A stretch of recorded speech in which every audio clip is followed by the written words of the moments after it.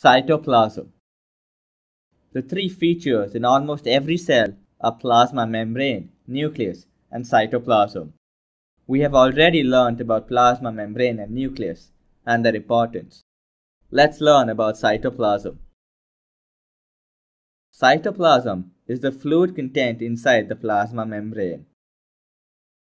It contains many specialized cell organelles. Organelle in Latin means little organ. Cell organelles are membrane-bound little structures used to keep different chemical activities within the cell separate from each other. There are many cell organelles, each performing a specific function for the cell. We'll learn more about cell organelles in forthcoming videos.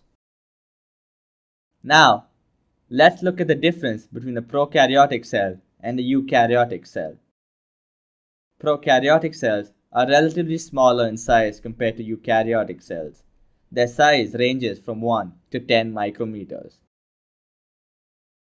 The nuclear region is not well defined, which is termed as nucleoid.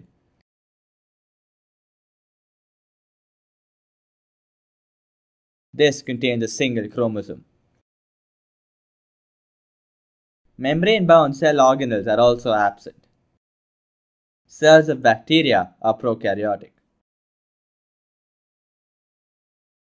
Eukaryotic cells are larger than prokaryotic cells, ranging from a size of 5 to 100 micrometers. The nuclear region is well defined and is surrounded by nuclear membrane.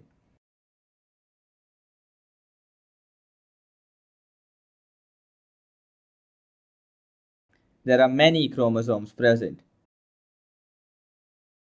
The organelles are membrane-bound.